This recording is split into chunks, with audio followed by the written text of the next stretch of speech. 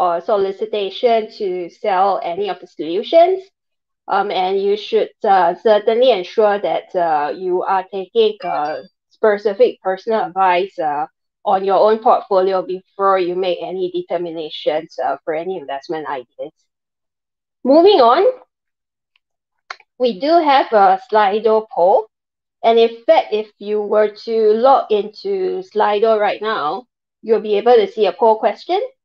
And we certainly do welcome your responses. We will reveal the results of the poll at the end of the session. So just do log in and do put in any questions that you may have. We will spend some time towards the end to answer the key questions that you have posed to us this evening. So just do bear with us for the time being. Now to the agenda proper for today. The objective is to showcase FundSmart. And as you all know, FundSmart is a platform that allows you to construct your own fund or funds portfolio. So I'm also going to touch on a few key principles as to how best to go about constructing a diversified portfolio. And many of you are right now interested in income solutions, and I'll cover specifically for income. If we were to build a portfolio, what are the key things that you should be looking out for? And likewise, what would be the pitfalls? For the month of June, we're very excited because we have got 11 new funds that we have added onto FundSmart. So today we're going to take some time to go through all 11 funds with you to share what were our findings during the due diligence process and to give you more insights on each of the funds so you can make an informed decision if the funds are going to be suitable for your portfolio. And finally, we will do a demo on how FundSmart can be utilized on the platform to go through with you the steps and likewise also to show you where on our website you can find a full list of solutions. With that, let me first of all kickstart with the introduction. So okay, FundSmart, I think some of you may not be aware, but we have launched FundSmart for some time already. And what you might be more familiar would be the Advice Portfolio or CareSmart. But FundSmart, it's certainly something worthwhile for you to consider because that's where you can go to customize your own personal portfolio. All the funds that today we're using for Advice Portfolio or for CareSmart are actually available on FundSmart as well. But the key here is that you can set your goals. You can also, of course, assess your own suitability and likewise run the projections, be it in terms of expected return or volatility, and look for something that is more aligned with your requirements. So for FundSmart, I think the good and easy way is that you can always run different permutations.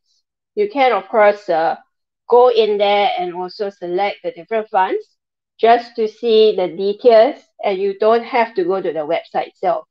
So on the mobile app, it's already something that is visible today, and it's really fast and efficient. So personally, when I first started my Endowus account, I used FundSmart.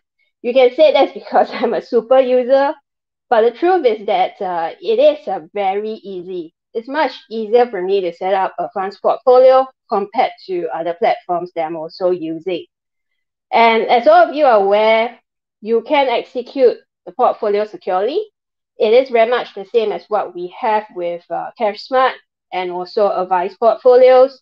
So it will be still executed and held in custody at UOB Kay Hian. So that doesn't change at all. I would now want to move to an example on what it means to build your own funds portfolio. Some of you are already aware that Endowus provides a very low-cost set of solutions for you. But I want to reiterate that there are some differences when we look at different share classes. So while there are no sales fee, no transaction fee, and you can access institutional share class and you can get trailer fee rebates, you will see two different types of outcomes when you select funds with us. So I'll start off with the example on the left-hand side. PIMCO Income Fund is something that's very popular. I think it's becoming a household name. And if you have been buying the PIMCO Income Fund from banks out there or from other financial advisors, you will realize that you will be typically assessing the retail share class. And the retail share class has a total expense ratio of 1.45%. However, if you are able to assess the institutional share class, which otherwise, in most instances, for most funds out there, you require a large ticket. And the sizing would be typically 1 million to assess the institutional share class. Of course, it's called institutional because the institutional investors out there are the ones that have got access. But we want to bring this access to you as individual investors.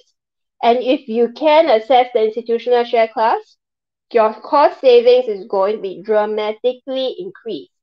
Just looking at a comparison there, the institutional share class is charging 55 basis points on a total expense ratio basis. So you are saving already 90 basis points just by making sure that you're picking up the institutional share class and you're making a conscious decision as part of your process to build a portfolio to look for the lowest cost alternative for every single fund out there. And for us, when you come to us to assess the institutional share class, Endowus doesn't have a minimum, right? You have a minimum to set up a portfolio at $1,000. But thereafter, even if you want to spend $100 just investing into something like the PIMCO Income Fund, you can and you will get the institutional access. So I think that's something that's very important as a takeaway. On the right-hand side, there is a second example that I want to share with you.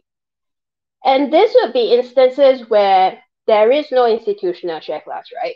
We're talking about a situation that it is not launched in Singapore. There's no Sing$ institutional share class.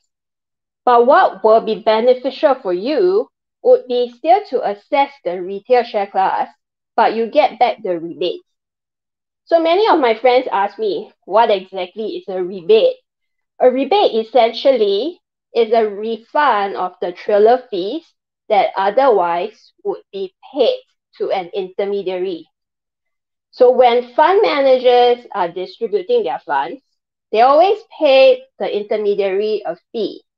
So for as long as you hold the fund in the portfolio, the intermediary, be it a bank or a financial advisor, will benefit from receiving the trailers that's coming from your holdings, and you are paying for it.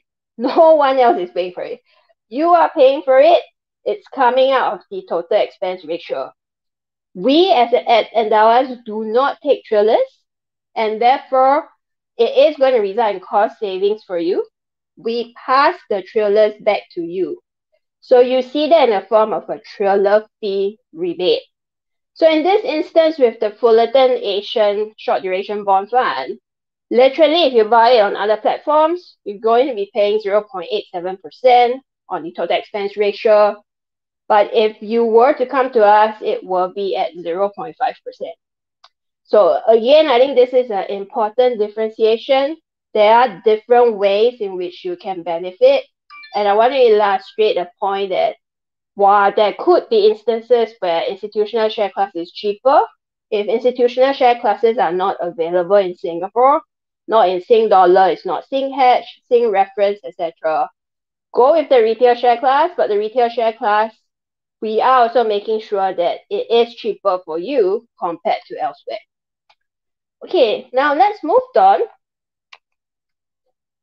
We talked earlier about what it means to construct a portfolio. So now that you know that there are cost savings, let me try and share with you what it means to build your own portfolio using FundSmart.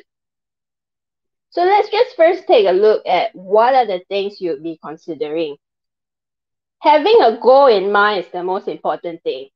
We always start off with the end in mind, which is what exactly do I want to achieve from creating this investment portfolio?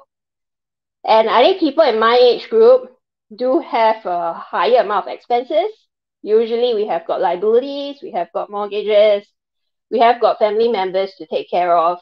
And so we have a specific investment goal. I want my investment portfolio to help fund my expenses, and help fund my liabilities. So that is something to think about. Clearly, as we all grow older, retirement becomes a more important goal, and we all want to save towards that objective. And in fact, personally, I would prefer to retire early. And I do think that by investing prudently, I can reach my goal a lot more easily. And the second thing is, of course, risk tolerance. I can't tell you what is your risk tolerance, to be honest. It is something that you have to assess based on your ability to withstand drawdowns in the portfolio and how you personally feel about market downturns. If, for example, back in March 2020, you started to panic and you sold off all your holdings, then you know for sure your risk tolerance is generally quite low. And I think you need to ask yourself some of these questions in order to make sure that you can also think about it, not just in terms of how much drawdowns you can withstand, but more importantly, in terms of time horizon. Overall, I would say that the longer your time horizon, meaning you don't need the money tomorrow, you don't need the money in 5 years' time or 10 years' time, the longer it is, the more likely that you can withstand more volatility, and therefore your risk appetite should also be higher.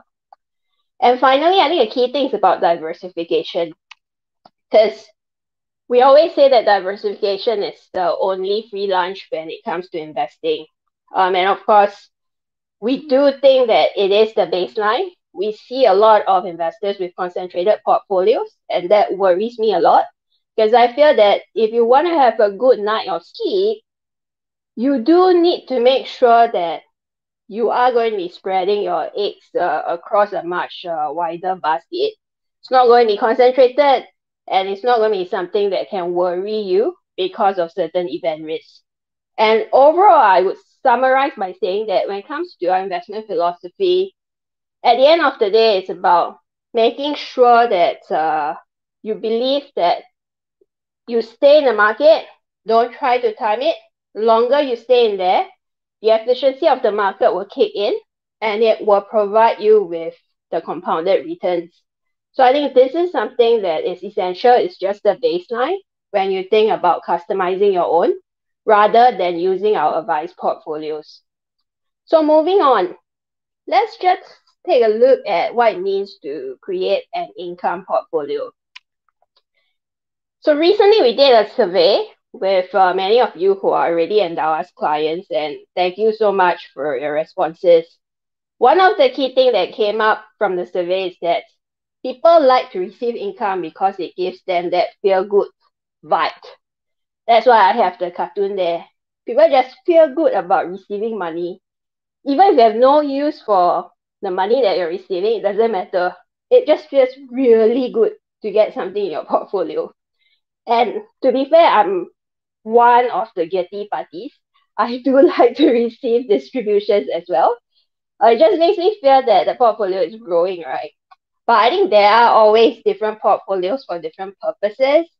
If you're truly thinking about an income portfolio, and for this month we've added quite a few in terms of income solutions, REIT solutions, think about it with these 3 different parameters.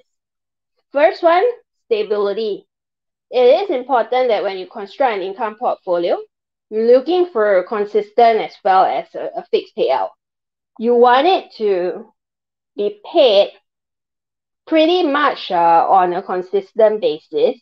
So if I say I can get 4% from the PIMCO Income Fund, I want to see it coming in every month, because I could be requiring the payouts just to fund my expenses, just to fund, let's say, a hobby. If I've got a piano lesson and every month I need to out of pocket pay for it, I much rather that my portfolio is supplementing me for that kind of hobbies.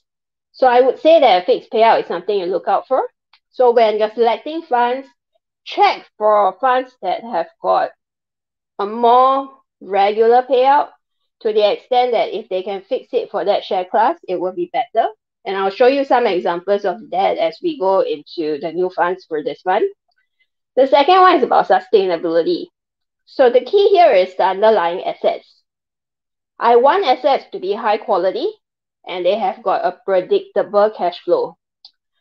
Fixed income is, of course, a lot easier for predictability simply because you know that they have a fixed time frame to pay coupons.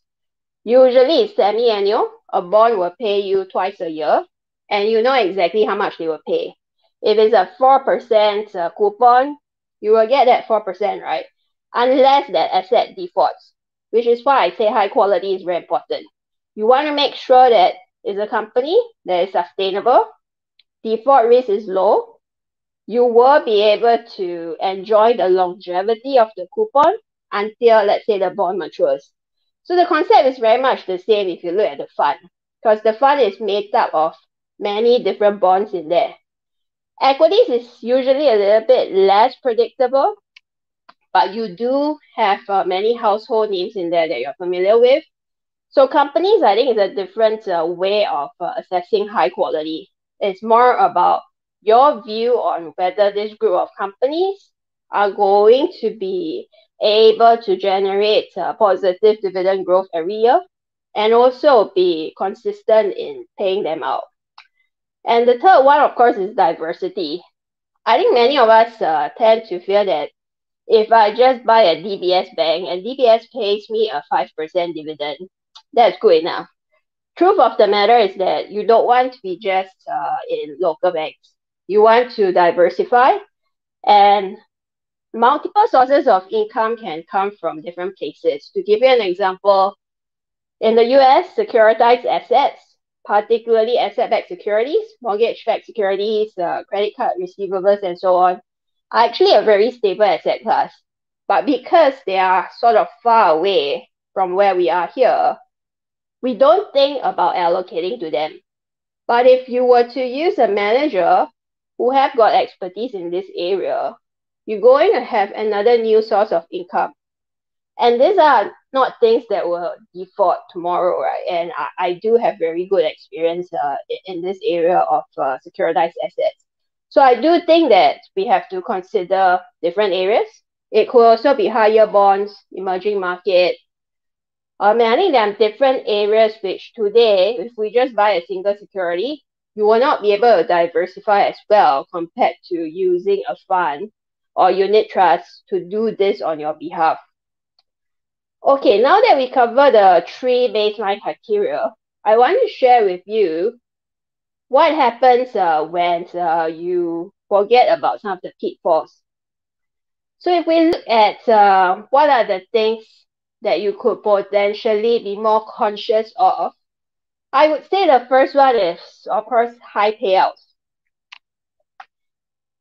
There are many funds out there that tell you that I'm giving you 8%, right? And I've seen another one that says 6.88% is the next best thing. And 8 somehow seems to be able to sell. So please, don't just look for high payout percentages. 8%, while it sounds auspicious, is not sustainable. And do you know how they came out with the 8%? It's because they are paying out of capital. And you will see that the NAV of the fund will typically decline over time. And that's because they keep paying you back your own money. That's literally what's happening. And I really don't want you guys to get to the point where you sort of get tempted because it's a high payout amount and you just look at the headline.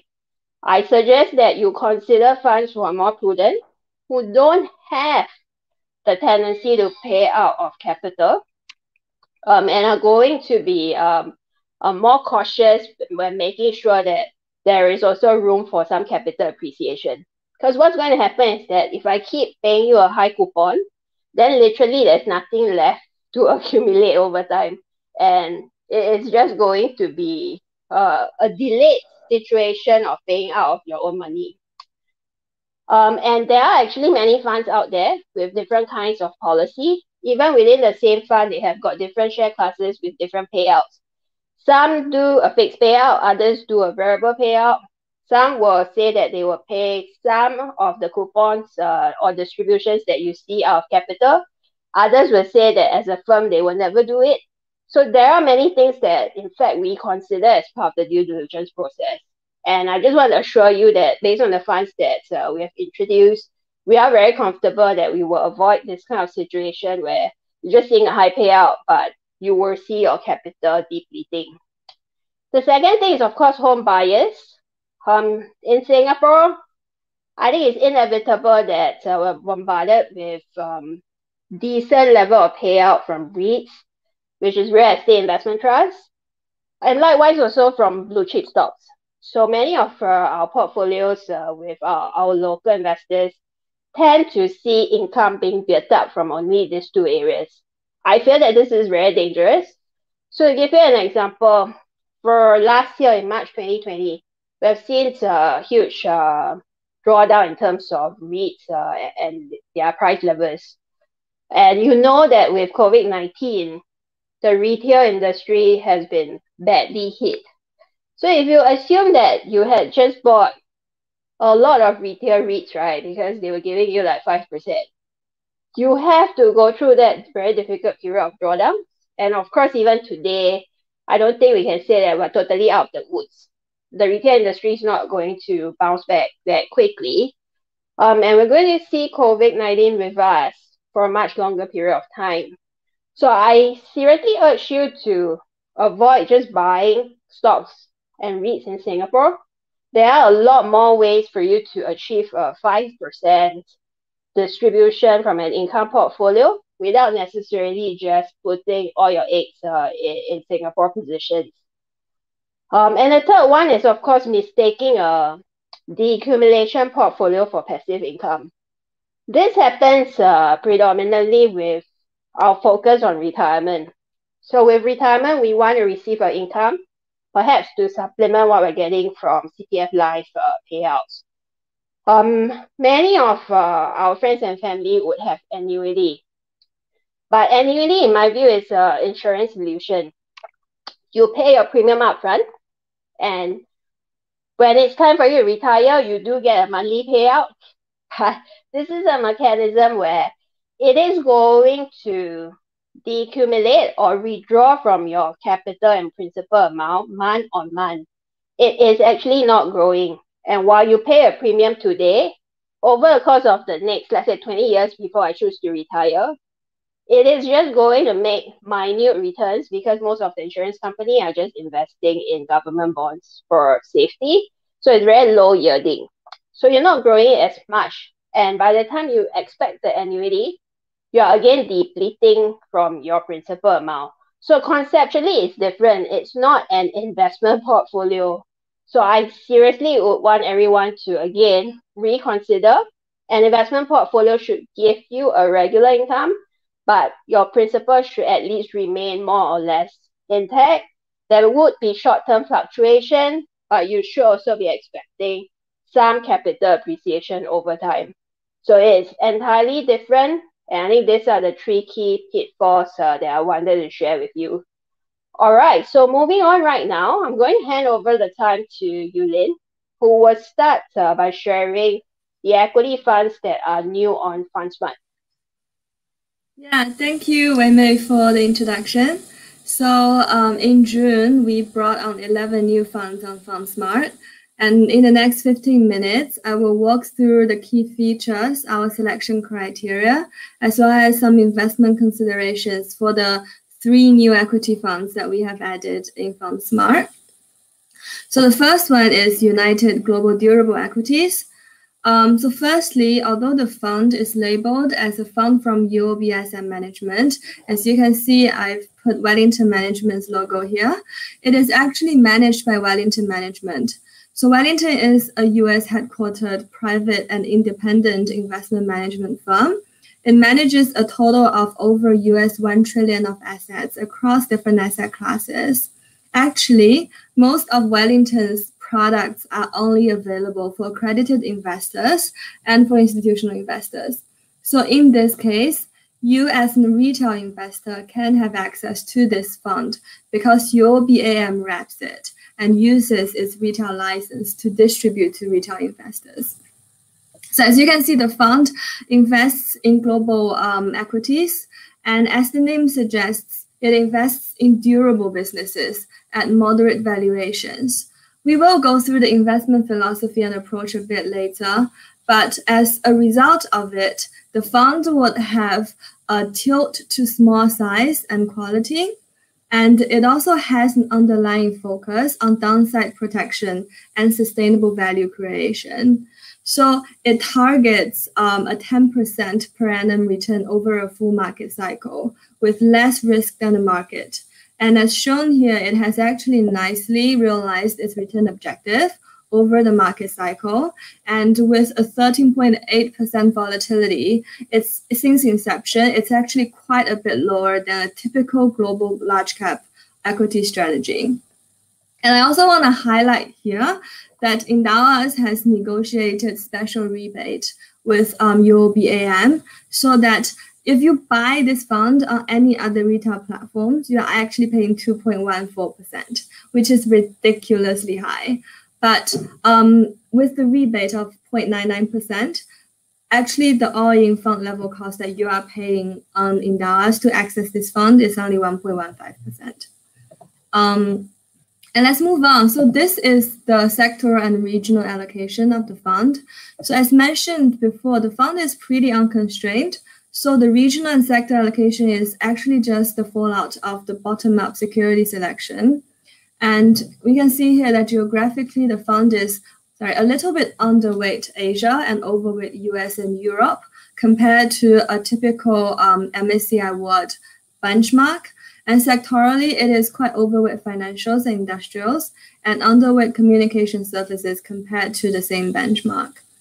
So moving on, this is the summary of our fund rationales. So why we selected this fund. So firstly, it offers a really unique exposure to global equities. So now I want to go into the investment philosophy of this fund a little bit more. Durability in this strategy is defined as more stable than the market perceives. So a durable company has, for example, stable profit stream and sustainable value creation, and also high quality management team that, allocate the capital prudently. However, the merits of stability is already widely appreciated, and therefore it's often reflected in the valuation of well-known stable businesses. So importantly, this strategy looks for durability in unconventional places. So it would find stable businesses in areas of the market perceived as unstable, such as small caps, more volatile sectors, and disfavored geographies. And it would also go into the companies that do not meet the specific criteria of growth, quality, or value investors. And so this is a strategy that explores the duration of growth rather than the explosiveness of growth. And the result of this approach is it's a high conviction portfolio with 25 to 50 holdings and a small size and quality tilt. And really importantly, it has very little or no overlap to popular names in a typical large cap global equity fund. We like this fund also because the fund is managed by an experienced team in Wellington management. So the fund's lead portfolio manager is Daniel Posen. He has 19 years of investment experience, 14 of which are with Wellington. He has another 3 people on his team with an average of 21 years of experience. And in addition, he's also supported by the 55 global industry analysts. They are career analysts with really in-depth knowledge in the sectors that they cover. So Dan and his team operate as a boutique structure. And this is why they can stay true to their investment approach, because despite being to the big organization, this setup makes sure that the investment team is entrusted to generate their own independent opinions and stick true to their investment strategy. So if you're thinking about allocating to this fund, we will suggest that you use this fund to complement your exposure to a traditional global large cap equity allocation so that you can achieve better risk-adjusted returns for your overall portfolio. And the next up is United Asia Pacific Real Estate Income Fund. This is a fund that invests in real estate investment trusts in the Asia Pacific region, and it aims to achieve total return consisting of both income, meaning dividends paid from the underlying holdings, and capital appreciation. So in case you're not so familiar with what a REIT is, here's a quick explanation. So a REIT company usually owns, operates, or finances real estates, properties, and if you own, a REIT company, if you invest in it, that means you own part of it and you have exposure to the real estate portfolio that they operate. And by regulation, real estate investment trust needs to distribute 90% of its taxable income to shareholders in the form of dividends. This is why it is traditionally thought of as an income-generating investment.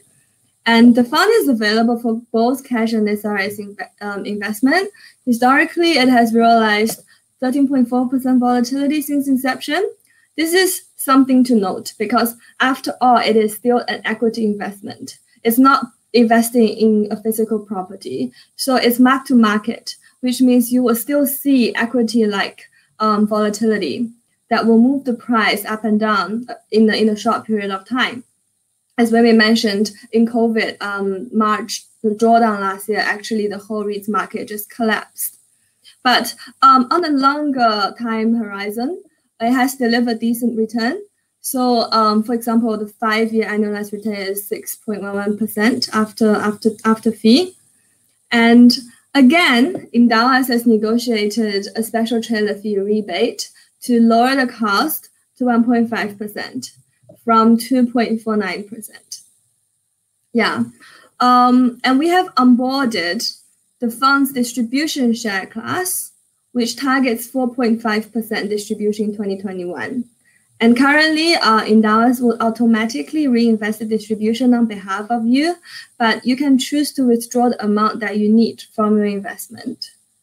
So the regional and sector allocations here are pretty intuitive. The fund allocates about 40% to Japan, which is the largest REITs market in Asia. It then allocates the rest of its capital to Singapore, Hong Kong, and Australia REITs companies. And Endowus have selected this fund because, first of all, it is the purest and most diversified APAC REIT fund available in Singapore. So there are some other REIT funds, but they either blend in allocation to property developers or they exclude Japan in its allocation. I mean, there is nothing wrong in those approaches and they have their own merits as well. But if investors just want pure exposure to all parts of the REITs market, then this is the fund to buy. And the fund is also managed by an experienced investment team. So the fund is actually managed by UOB AM in collaboration with Sumitomo Mitsui Asset Management. Colin Ng and Sue Fung are the portfolio managers from UOB AM, and they have an average of 20 years of investment experience. So they would manage the Asia ex-Japan part of the portfolio. And the Japan part is actually sub-advised by the team from Sumitomo Mitsui Asset Management. So they have been in the real estate investment space for over 20 years, and they have on-the-ground experience in Japan. And actually, Sumitomo Mitsui AM is a fully owned subsidiary of UOB AM. And the collaboration between the two have been very long and successful, which is reflected in its top-tier track record since the fund's inception. So if you are thinking about allocating to this fund, please note that capital appreciation for REITs fund tend to be very low after you take out the distribution. So it is not for long-term wealth accumulation if you're thinking about growing your wealth. And in addition, REITs are not necessarily a safer asset class. By investing solely in APAC REITs, you can take on concentrated regional and sectoral risk. So we advise that you really complement your portfolio with allocation to other asset classes after understanding your own investment objectives and horizon, just like what Wei Mei has mentioned. Okay, now moving on to the last equity fund that we have added. It's from AB, Allianz Bernstein's Low Volatility Equity.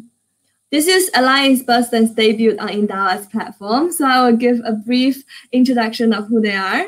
So they are a global investment management and research firm. As of March 2021, they manage about USD 700 billion across their strategies. they are actually a pretty big retail fund house, and last year they won the award of Best Retail House in Asia Asset Management Best of the Best Awards. So this particular fund seeks to grow investors' capital over the long term by investing in developed market equities that are believed to have lower volatility and less downside risk. So it has realized a volatility of 14.3% since inception and about 10% 5-year annualized return.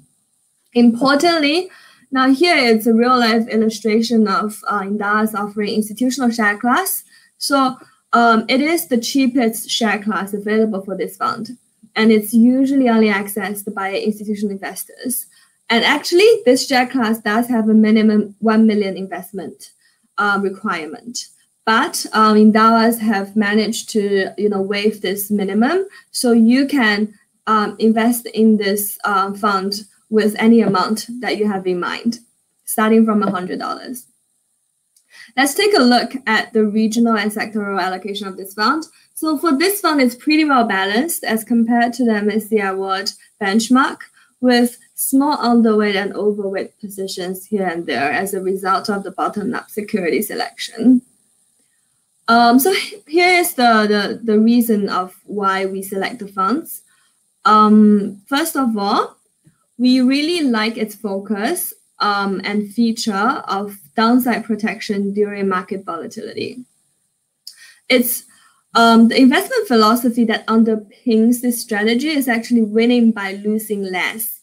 So they employ a quantitative as well as fundamental investment process to identify companies that are of higher quality than the market, that are with cash flows that are more stable than the market, and where the market has not fully priced these attributes. And this process has worked well to provide balanced exposure to quality, stability, and reasonable price, and in times of market volatility have provided downside protection. So to give you some reference, the fund has realized an equity beta around 0.8 and downside capture of 70% since its inception. In addition, the fund has also integrated ESG considerations in its bottom-up fundamental analysis process. So actually, the analysts need to conduct proprietary analysis on all the ESG issues and reflect that as an additional dimension of the due diligence that would either reinforce their investment conviction or actually reduce their investment conviction. And the fund is classified under the European Sustainable Finance Disclosure Requirement, SFDR, as an Article A fund. So an Article A fund, by definition, promotes environmental or social characteristics or both together, provided that the companies in which the investments are made follow good governance practice. And if you are considering allocating to this fund, please do note that while it offers downside protection, it does not necessarily capture all the market performance when the market goes up. So the upside capture is around 90%. It's not 100%. And the fund has historically offered equity market-like return over a full cycle with less volatility. So on a risk-adjusted basis, it does better, but it tends to smooth out return over time. So you won't see that much volatility, and the return is also just kind of similar to a broad equity market exposure. Yeah, so that's it for the new equity funds for the month of June. I'll hand over the time to Wei Mei to introduce the fixed income funds that we have onboarded. Thank you, Yulin. So moving on to fixed income, we do have 8 different funds. So the first one would be the Allianz Bernstein Short Duration High Yield Portfolio. So for this one, if you look at the composition, it's pretty much going to be more focused on making sure that duration is kept to less than 4 years. And overall, when we look at high yield, the fund is going to be more focused on the issuers that are more highly rated. So within high yield, you can have double Bs as well as single Bs, but you sort of would be focusing less on the triple Cs. So that's what we mean by the higher quality issuers within the higher space. The fund is relatively big at 1.8 billion, but volatility given the short duration is going to be capped to about 4.6% on an annualized basis. So I think this is a effective solution if you do want to assess high yield. And performance-wise, it has also been consistent. It incepted back in 2011. And if we are looking at today, what's the portfolio duration? It's at 2.44 years. Credit quality at B+. So it is definitely a higher quality fund that we have been searching for within a higher space. And some of the peer groups, you will see it will go down to BB minus and so on. So if we move on to the next page, you will see the sector allocation. It's going to be predominantly in the US because the US has got the deepest debt when it comes to high yield versus that of Europe or even Asia. And structurally in the US, the higher market is overall already fairly short in terms of the duration as well as maturity. So it is a good space to be picking up a good selection of bonds. And therefore, you will see that if you are looking at the mix there, it's predominantly going to be corporates, right? And that's where the majority of the yield pickup is coming from. Moving on to the fund rationale. I just want to touch on a few key findings that we have picked up during the due diligence process. First of all, the focus here is very much on limiting the downside. Just given what I mentioned about higher quality and shorter duration. But we have also seen that the fund can use derivatives to hedge on the downside. And if they want to, they can try and mitigate duration risk. The second thing would be in terms of the PMs. So the lead PM, Jashawn, has been in the industry for 24 years. Highly experienced. Most of his career has been with Allianz. And his team is involved in all the other higher strategy that the firm manages as well. So they do have sufficient amount of assets within a higher space. So I think there's going to be sufficient longevity. And if you ask me, this is a team that has been tried and tested. And importantly, when it comes to the investment process, overall, Allianz likes to use a fair amount of technology in their processes. So they focus on faster information dissemination, which will help them make decisions a lot quicker. And particularly right now in the US, you do see a lot of new issues coming to the market as well, right? That will be priced the same day. So you do need to make up your mind fairly quickly.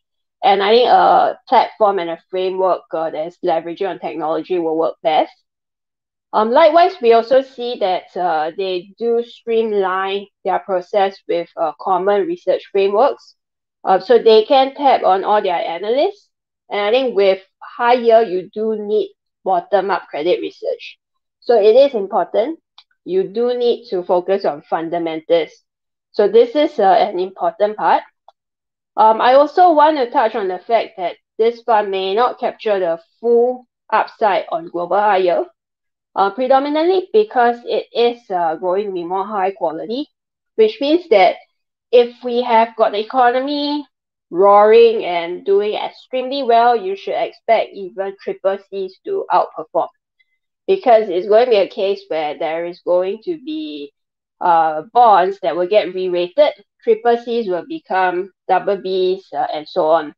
And in that kind of situation, because the fund is less exposed to lower quality bonds at this juncture, they would not benefit from a full upside. However, you do get exposure to credit indices in this strategy, and that can help the fund maximize liquidity. So it will also mean that in a down market, the fund would be more liquid than others. Typically, if you are buying triple C rated securities, the bid offer spread is by far wider. CDX will be much better. And also if we have got liquidity crunch, you're going to get the ability for the fund to be able to unwind positions a lot quicker if you are using some credit indices. The current distribution yield is at 3.4%. And like Yulin mentioned, as of now, Endowus will reinvest the distribution for you. But we do have plans later this year to switch on the distribution capability. So you will have the ability to receive the distribution and send it to your bank account. But more on that as we progress into the second half of 2021. Moving on to the next fund. The next one is still from AB. It's not that we like AB a lot, okay? But AB does have a lot of good funds. And of course, it's also the first time that Endowus has partnered with them. So we've chosen the best from their suite of solutions, which we feel is going to be most appropriate for investors who are focusing on income. So as the name suggests, this is covering America. It is focusing on US. But I do see some questions around whether these are Sing dollar based solutions. So rest assured, whatever we show you tonight is all Sing dollar share class, and they are hedged on the fixed income side. So you can certainly gain exposure to other countries, but yet use your Sing dollars to invest. So this fund is extremely big, and this is like a flagship solution for AB, right? It's at 33.6 billion. And I have to admit that I hardly see funds that are this big. But while it's big, it has also been effective. And you do see that over a 5-year time frame, the annualized return is at 4.33%. Very low volatility as well at 4.76%. It goes way back to 1993. And today, if we just look at the year towards on the portfolio, it's at 3.95%. Portfolio duration is at 5.11. Generally, still shorter than what you get with what I would deem as much safer fixed income solutions.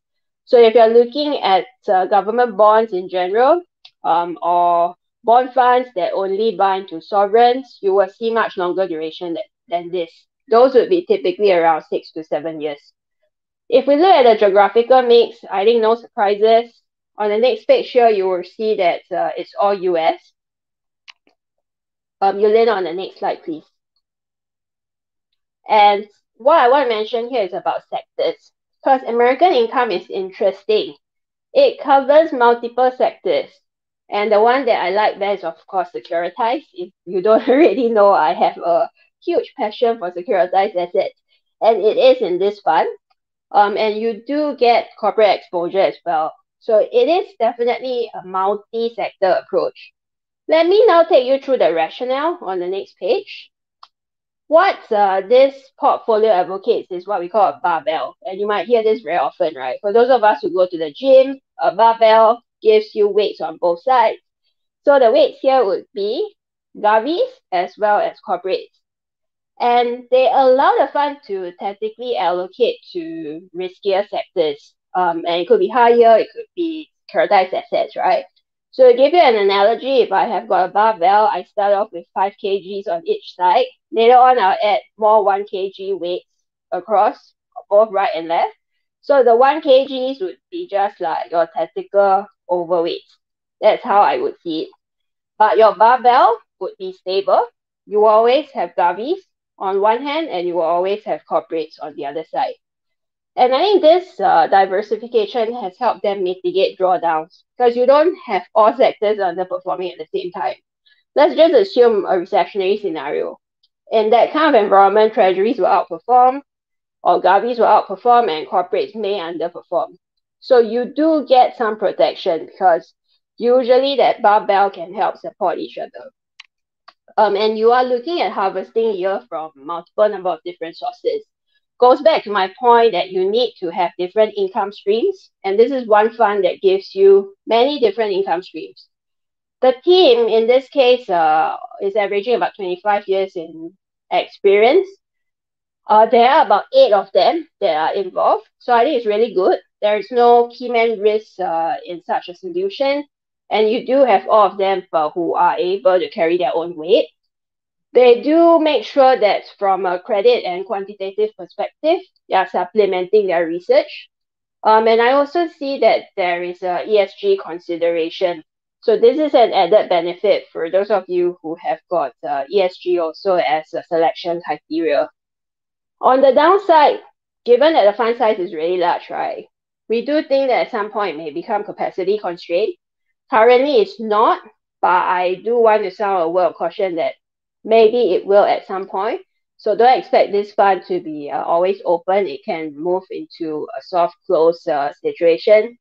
And I do see investors being able to use this as a core US fixed income exposure. So if you want to have exposure to US fixed income market, why not use this one? I think it's very diversified and helpful for you in your portfolio. Okay, next one is still going to be AB, but this one is going to be on global income. It's like a cousin of American income, but this one has got a mandate where they are able to focus outside of the US as well. The fund size is smaller, so you can see this is a little bit like the poorer cousin, but we don't carry such bias. I think for investors, if you don't want to just focus on the US, you can go with a more globally diversified alternative. For this particular solution, the yield towards is a bit higher. It's at 4.43%, but it does have a slightly shorter track record compared to American income. And the fund incepted in 2017. Volatility is also relatively low at around 5%. And credit quality, it's still going to be investment grade on average at BBB+. So if I look at the next page, you will see that the mix here continues to be a bit more skewed towards North America, which will cover Canada and Mexico as well. But overall, when it comes to the approach, it is very similar. It is also quite diversified. On the fund rationale on the next slide, I want to share with you that the approach is fairly similar to what I mentioned earlier on the barbell. And you do have a mix and a balance between credit and interest rate exposure. I think what is different in this case is, of course, there's a slight structural bias to North America, despite having a global mandate. And it's also longer duration compared to AB American income. So you do get a bit of a year pickup for this solution. But it's certainly exposed to other regions like Europe as well as Latin America and Asia. So it is still going to be a global mix, unlike American income, which is going to be only US focused. Okay, so enough for AB. Let's move on to a different fund house on the next page. And we have got Allianz. Okay, Allianz I think is interesting because it is part of a bigger parent. Allianz Global Investors is part of Allianz Group, and they are headquartered out of Munich in Germany. And you do know that Allianz, it's a fairly, I would say, common brand name if you are looking at insurance. That's because the parent company has both insurance and asset management. And Allianz Global Investors was launched in 1998 as the asset management arm, and their sister company is PIMCO, which I think many of you are familiar with. So they're all part of the same family. And of course, Allianz Global Investors does cover a lot of the insurance money and also the pension funds out of Europe.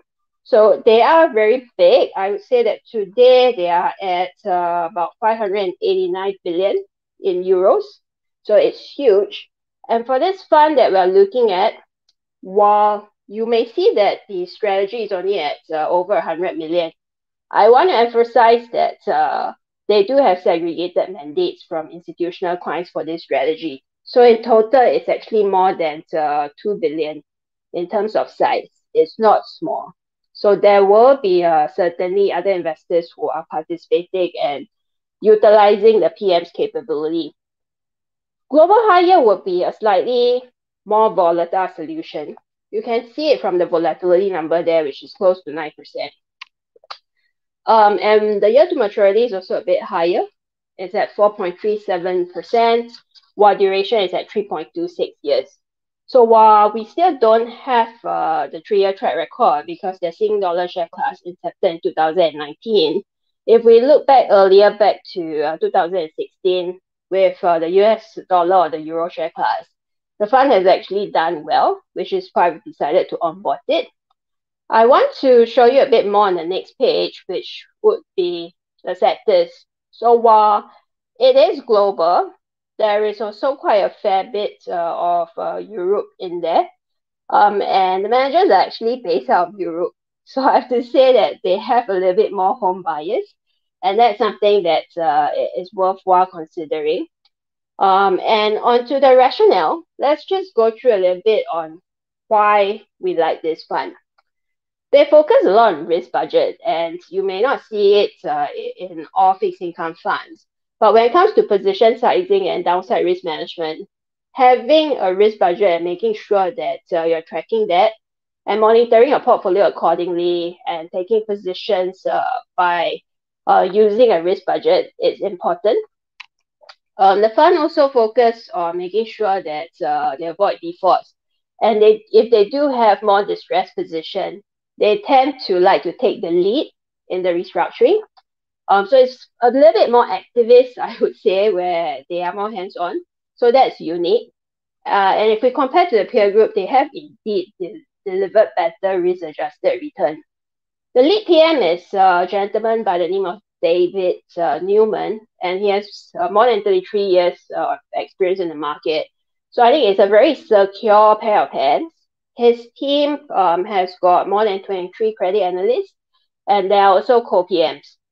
So I think it's very, very safe in terms of individuals who know what they are doing. And the fund also has got ESG integration.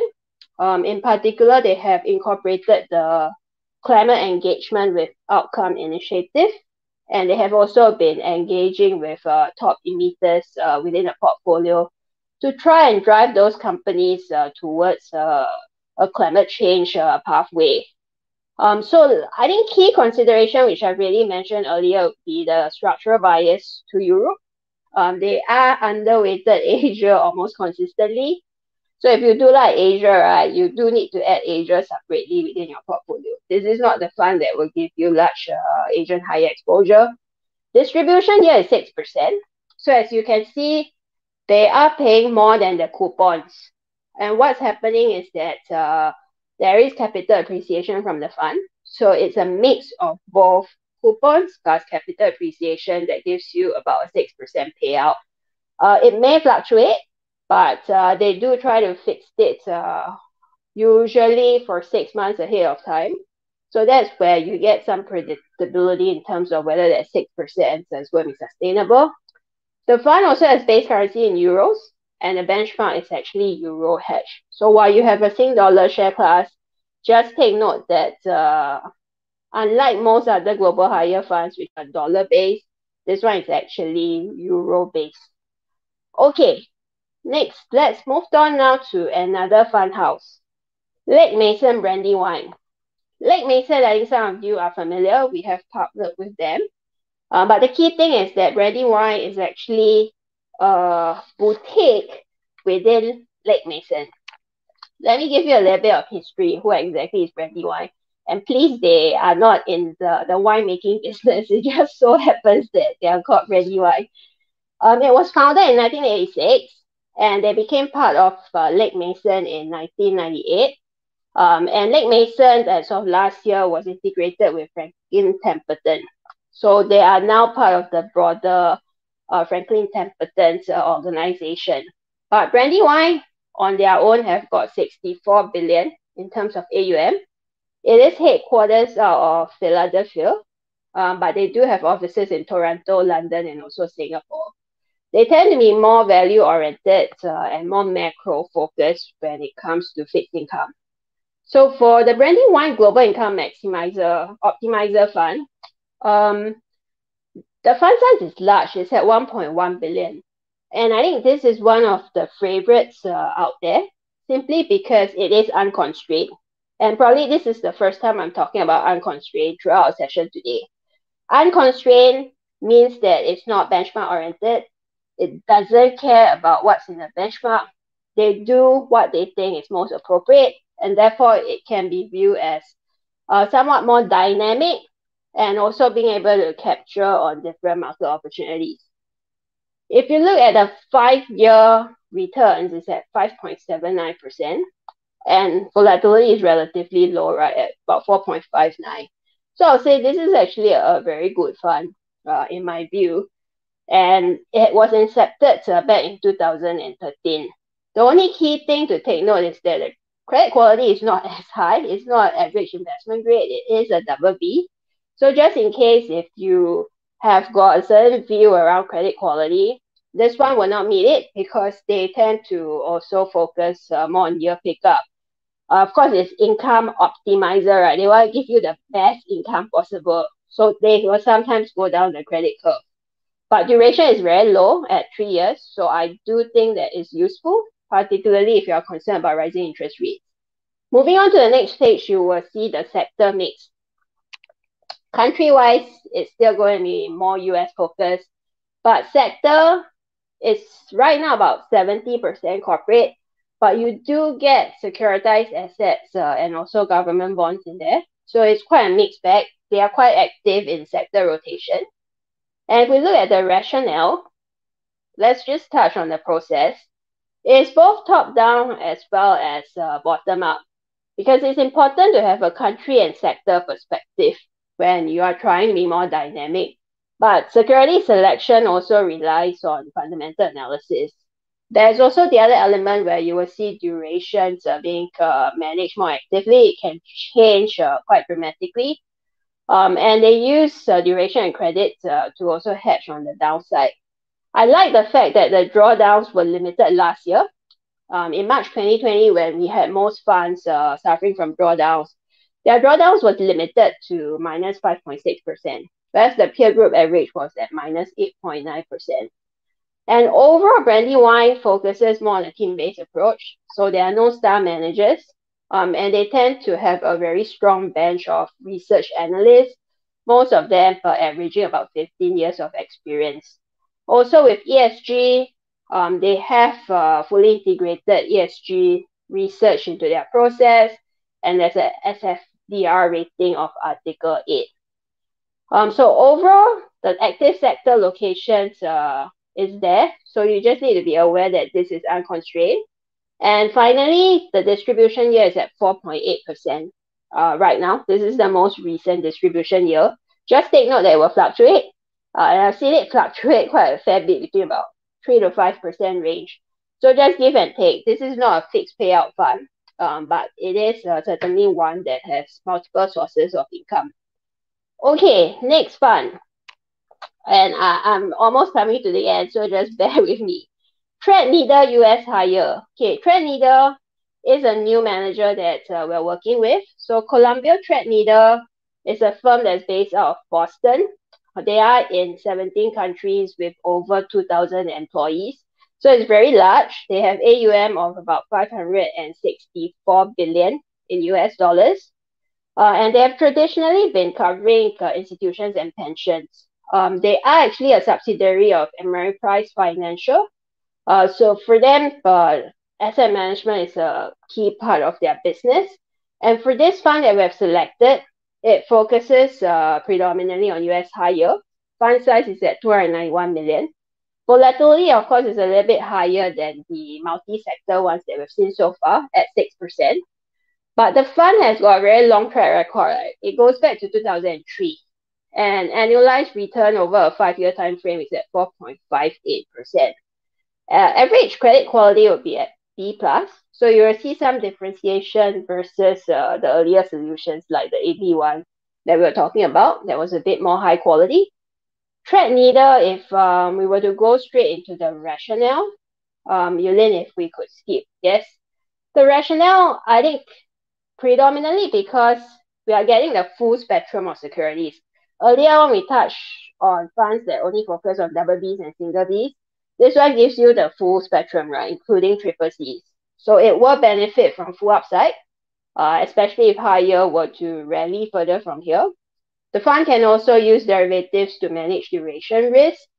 And we like the fact that there are actually 4 senior members in the team. And Mark Van Hollen has been with the Threadneedle legacy firm since 1998. So clearly he is there, and he's someone that the rest of the team members can also count on. But most of them have got more than 2 decades of experience on their own. The credit process is also very strong. So other than the PMs, they are supported by credit analysts, on average with 16 years of experience. The PMs do work with the analysts on idea generation and position sizing. So again, it's more of a team approach, right? You don't just get one person making all the decisions. So for this fund, I would say that on a portfolio basis, try to pair it also with high-grade bonds to create your own barbell, which is what we talked about earlier. Higher on one side, high-grade on the other side. So certainly not something that you just buy just this one fund, but I would say that you should balance it with others. But at least in terms of risk-adjusted return, it's something that we really like. On to the next one. So we have two more, and both from Neuberger Berman, which is also a new manager that we have partnered with. Neuberger Berman is interesting. So they are an independently owned company, privately held. So they are not listed or anything. And the employees do have stakes in the company. And was founded way back in 1939. Today, the headquarters is in New York, but they are in 25 countries with over 2,300 employees. So if you look at the scale, they are very large. They have 402 billion in AUM. And they do have a very strong team in emerging market debt. This fund, again, is very large. It's at 8.3 billion. I like it because it's defensive, it's short duration. We're focusing typically at a duration of about 2 to 3 years. Currently, it's at 2.48 years. And the year to maturity is over 3%. There has also been consistent capital appreciation, despite that emerging markets was not most favored over the last 2 years. This year, emerging market has come back. So I think it's something that is worthwhile looking at. Volatility being very low at around 3%, certainly a worthwhile addition to add if you're looking at a form of cash plus short duration solution. On to the mix of countries. It is quite a mixed bag across EM and also LATAM. You also do have some government bonds. So emerging market, you can buy sovereigns, right? You can also buy corporates. So you have a mix of both in this solution. If we look at the fund rationale, this fund has got a view to avoid defaults early, and they want to be more defensive with the short duration. So we do like the investment process, and we found it to be very robust. The investment team is helmed by a group of PMs who joined from ING. So ING today is also known as NN's investment partners. And the ING team have had a stellar track record with emerging market debt back at their old firm. And this group came together and joined Neuberger Berman in 2015.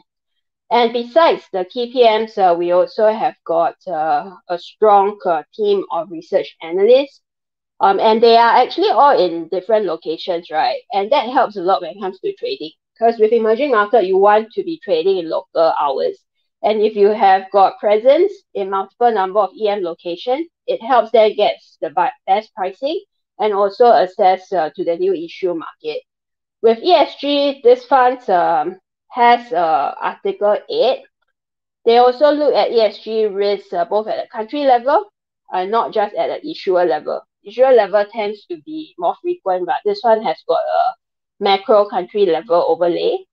And they also make sure that they are excluding securities with an unfavorable ESG rating on at least one of the matrix. This share class pays out fixed payout. It's 4.5%. So I think this is good. There's that stability. So you just need to be aware that this is a slightly different attribute with a fixed payout. Moving on to the last fund on Neuberger Berman Strategic Income. So Strategic Income is a multi-sector fund. They can do fixed rate as well as floating rate security, and they are more focused on downside protection. Fund incepted back in 2013 and has got 1.8 billion in AUM. Fairly low cost, and I would say that this would be a core holding for most investors with average credit quality at BBB minus. On to the next page, you'll be able to see the mix. So we have got predominantly corporates and also a stronger bias on North America. And if we look at the rationale, MB has got a very similar process that I mentioned earlier with emerging market. But in this instance, because it's multi-sector, they are also more opportunistic when it comes to rotation, and it will be a more dynamic fund. So what this one is benchmark oriented and it's not unconstrained per se. We have also seen that it's more resilient when it comes to a more volatile market situation. The PMs in this group for strategic income are much older. They all have 31 years of average experience. And of course, they leverage a much bigger team with about 180 people supporting the different credit analysis and the sector bottom-up approach. So again, the ESG integration is there. But for this fund, I would suggest that investors look at it as a core fixed income allocation.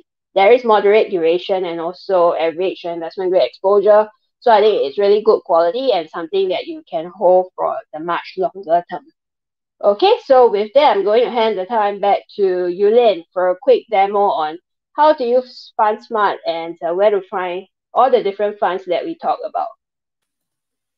Yeah, thanks, Wei Mei, for the very comprehensive introduction on all of the funds. So now I'm gonna do a very quick demo on how to use our FundSmart platform. And thank you all for staying till now. Just this will be very quick, and we will move on to Q&A to answer a few questions. So I'm gonna log into a mock account, and so this is the user interface after you log into your Endowus account, and you can see the dashboard. You can see your past performance and all your portfolios. So now I'm just gonna focus on adding a new goal, and I'm gonna go to FundSmart so that I can select my own funds and customize my portfolio. I can do any names that I want. So I'm just gonna give it a random name called DIY. And then here, so you can choose general investing, which allows you to invest in equity and fixed income funds. If you go to cash management, it will mainly be for your short-term liquidity needs, and you can customize that as well. And you can select your funding source to be your cash, or using your SRS account, or using your CPF money as well. And the key input here is actually the loss tolerance. It's really important because we want investors to be clear on how much risk that they can really stomach during market volatility. So this scale is actually based on the worst 12-month rolling percentage loss that has happened for the portfolio in the past. So for example, if now I have in mind, I want to invest, say, for my parents. So I'm gonna be a little bit more conservative, and I will just set my loss tolerance at like 35%. Then I can just go ahead and select 8 funds. So because I am being conservative, I'm just gonna go for fixed income funds. Okay, so I'll just choose a few funds to illustrate, but it doesn't, it's pretty much random. So maybe I'll choose the American income to get US exposure. Then I will have a dimensional global short-term investment grade to get exposure to short duration investment grade bonds globally. Then I will just end it off with maybe an Asia bias. So I will just choose Asian Tiger Bond from BlackRock. Then I can just adjust my allocation here. So say I want most of my allocation to be in the short-term investment grade because I am on the safer side. And then I'll have 30% weight to Asian Tiger Bond Fund and 30% American income. So that's done, and you have your portfolio constructed. Then just need to enter the amount that you want to invest. Say I want to start with $1,000. Just confirm. And then this is in my opinion, this is the most powerful feature of FundSmart platform. That is, it aggregates the portfolio for you and shows you portfolio level statistics and analytics. So actually this fund I chose is a little bit too conservative because as you can see, the worst 1-year return was only 11.52%, but I can tolerate 35% as I have chosen. And you can see the historical performance. You can see the fund fee, including our Endowus fee. And this is a projection for future return based on the Monte Carlo simulation of the historical volatility and performance. And here you can see the holdings on the portfolio level as well, aggregated for you. So I can see the top 10 holdings. I do have quite a bit of exposure to Asia. So I have exposure to Indonesian bond and China's government bond, etc. And Tencent's corporate bond as well. And you can see country exposure. I have the most exposure to US, and then followed by Indonesia and China, which is pretty much in line with what I wanted to do. And here is the fees. So actually all of the funds that I have selected use institutional share class. That's why you don't see any rebate here. But the fund level fee is already really low at 55%. Sorry, 0.55%, not 55%. Yeah, and you can see the historical performance which goes back to 2003, and you can see bouts of volatility during the financial crisis and also during the March drawdown last year. And here are more statistics.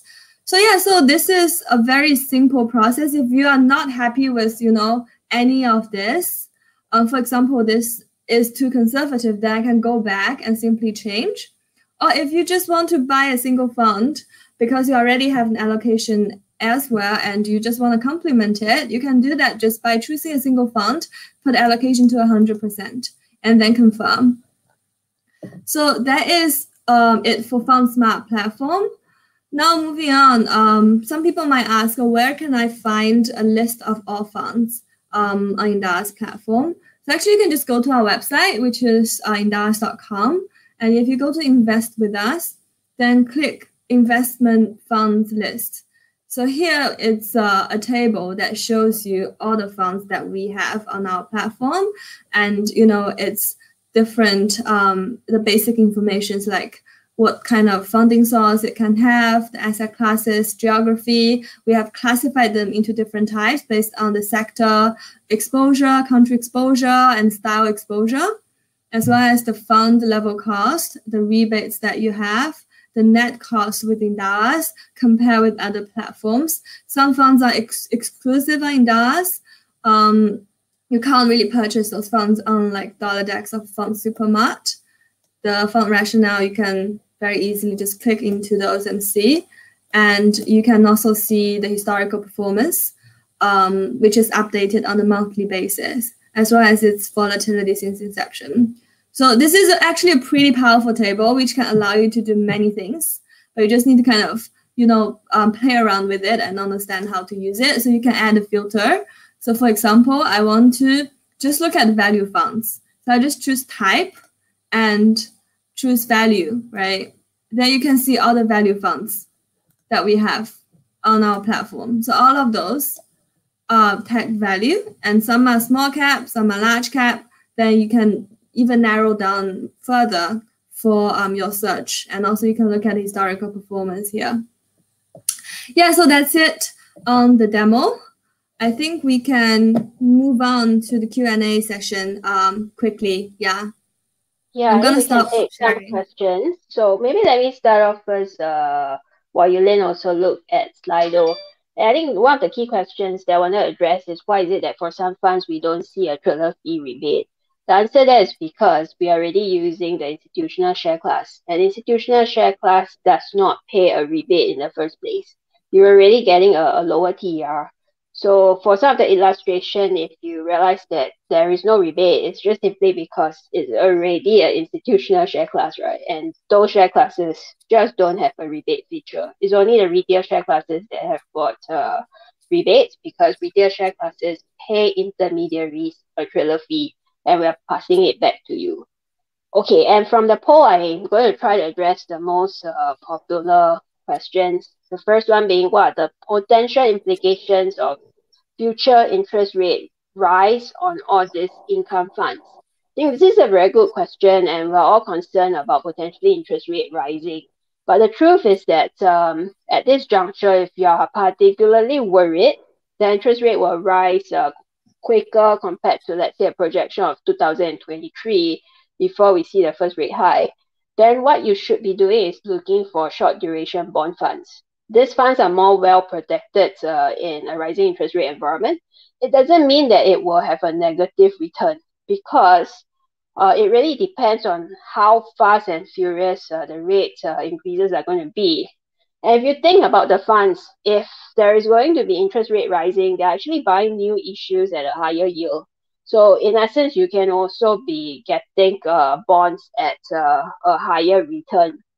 And generally, when interest rate goes up, that's because the economy is doing well and credit fundamentals will improve. So I would anticipate sectors like corporate bonds as well as securitized assets and higher to be outperforming simply because credit fundamentals are doing better. You can also see spread compression in the environment. And spread compression typically is going to be independent of interest rates rising or not, right?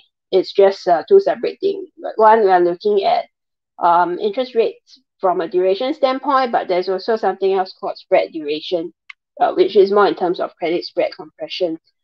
So I would say that income funds, in my view, are relatively well protected as long as you have multiple sources of income.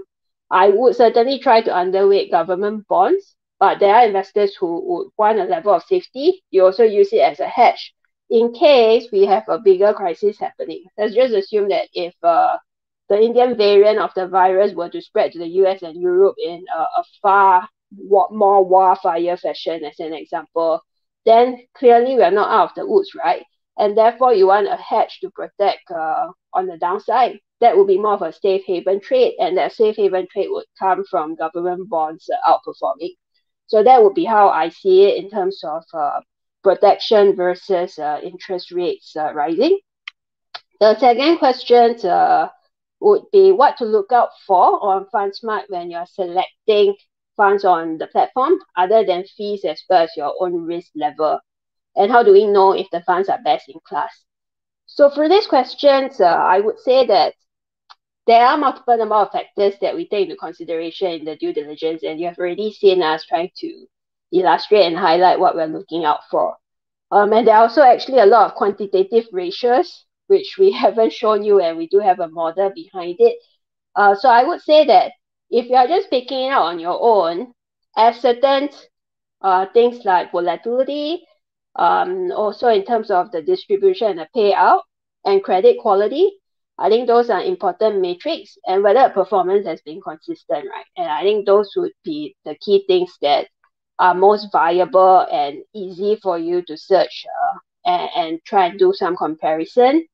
And whether they are truly best in class, I think this is about your level of trust in us, that we have done the homework for you, that we have actually gone out of our way to do a full-fledged due diligence process. And that's why we are not a fund supermarket. We don't have all the funds out there just for you to choose on your own.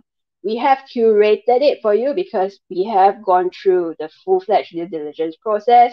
And what you see is a short list because these are what we deem as the best within the respective peer groups. So maybe Yulin, are there any questions that you want to take on your side? Yeah, I saw that there is a pretty popular question on what is the best fund to capitalize on the growth of China in the next 10 years. So we do have a few China funds actually, and also think it depends on your view on the overall China market, whether you are particularly bullish on, say, just the China A onshore market or the broader regional China. So, you know, China equities listed in Hong Kong, even in NASDAQ. Then we have regional China funds available as well. And you can easily filter out the China funds, go into our investment fund lists and just choose type and typing, you know, China and China A. So we have one China A fund already from Aberdeen, and we are actually doing more due diligence on a few other China A funds that offer different, I guess, investment style. And we have, I believe we have a FSSA regional China fund and Schroders Greater China fund as well, both of which have done really, really well in the past. And I think in terms of the allocation to China, after all, it is still a pretty concentrated bet on the rise of China.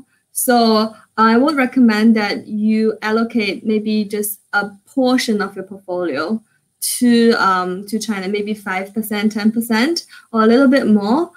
depending on your conviction on China, I wouldn't allocate 100% of my savings to China.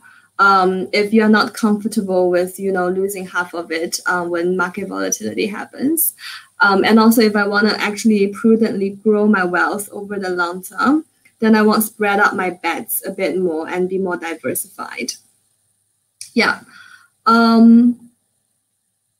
Maybe let me take the next one, which is on what would be the role that the new income funds play versus the Endowus core advice fixed income portfolios. So we've been receiving feedback from investors that they want a portfolio that's more focused on generating income, which is why we have gone ahead with putting up more income funds.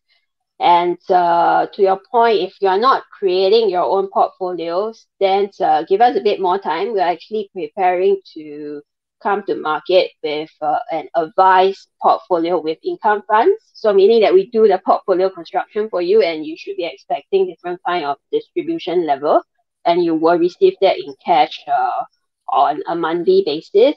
So that's something that's in the works. It would be also advised. But in the meantime, if you are already a super user, you like to do your own portfolio construction, then use the funds that we have curated for you.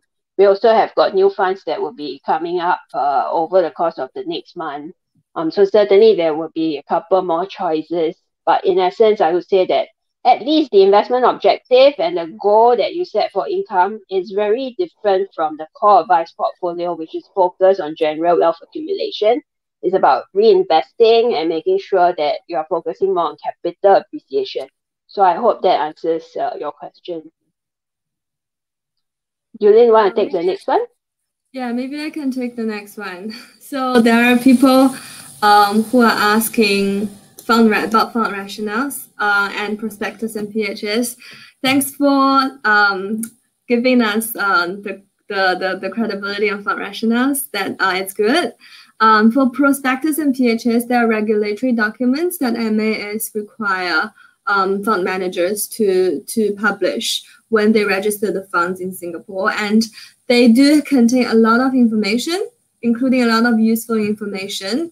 So if you want us to give you a quick guide on like what sections to look out, I think first of all, PHS is a shorter version of prospectus, so it gives you a very good summary of, for example, the investment objective, the investment suitability, and a very high-level summary of investment strategy.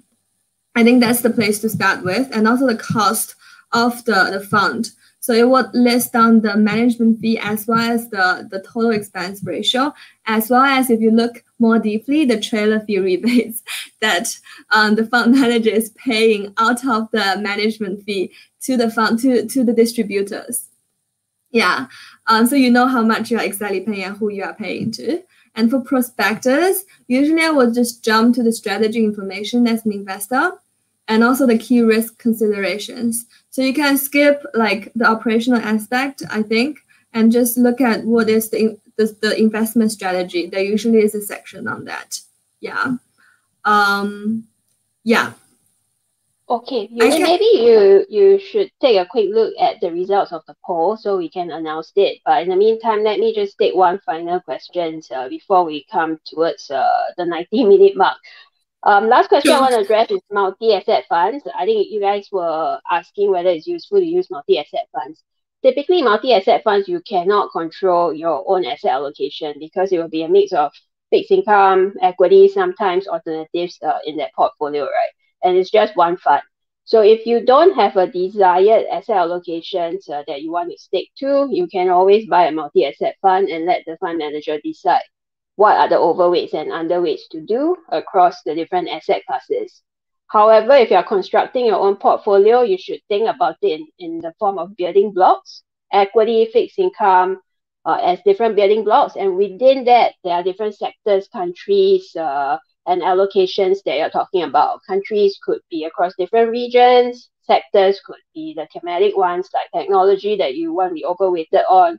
Some people structurally prefer China. Within fixed income, others prefer higher compared to government bonds. So you can manage it on your own if you have got different building blocks that you construct within FundSmart. But that's something that you cannot do if you just buy multi-asset funds, and it's the fund manager that controls that outcome for you. So those would be the key differences. So with that, Yulin, let's just review the poll results and see what we need to work on in the coming months. So I think the objective of the poll is really to get your feedback on what you like to see on our platform.